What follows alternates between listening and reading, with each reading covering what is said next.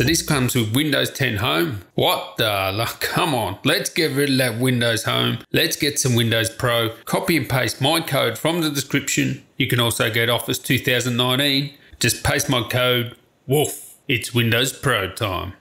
Righto, Talio there, champs. Now I want to introduce you today to something super exciting, super duper exciting. This ZenBook Pro Duo. Did I say Pro? No, it's no Pro. They've got rid of the Pro. It's just ZenBook Duo. Now I said this with the Zephyrus. It looked like a concept gone into production. You got to tip your hats off to ASUS here, because this ZenBook Duo is virtually the same thing. It looks like a concept gone into production. So what is so special about this? Two displays, and they're both touch displays. The main display is the 4K Ultra HD OLED touch. So most manufacturers are using this sort of OLED, but this one is the first one I've seen with touch. And I've got to be straight with you guys. I don't use touch on my laptops.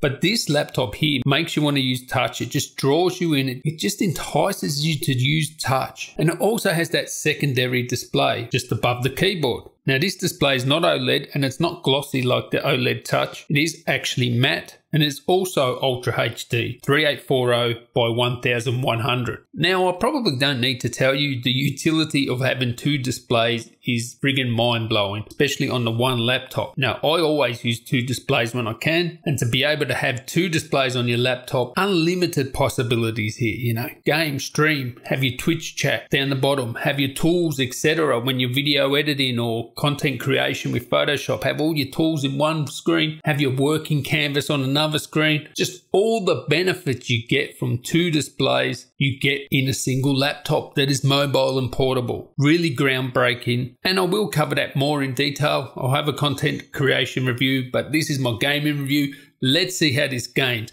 and I'll give you the tip. This laptop, it's not a gaming laptop. So I did use the studio drivers because it's a content creation laptop. But let me tell you, this will put to shame many gaming laptops. Like for real. This thing has an i9 in it. Wow, 230 watt power supply. i9 9980HK, overclockable. Although with gaming, I don't think it's good to overclock it. I think it's just good to do that minus 100 millivolt, which I have done in this because other manufacturers are doing it straight out of the factory. So to be fair, I'm doing this with every laptop now just to keep an even playing field here. Better off just to leave it stock. Don't overclock it. If you overclock it, the clocks will go nuts and go up to 4.8 or whatever. But then it has to back off due to thermals and power limits, because this thing has also an RTX 2060, which not many content creator laptops have this sort of power. Now yes, there are gaming thinner lights that have that power or even more, but I'm talking like pure content creation, made for content creation, not a gamer first laptop. This is probably the most powerful one I've ever used.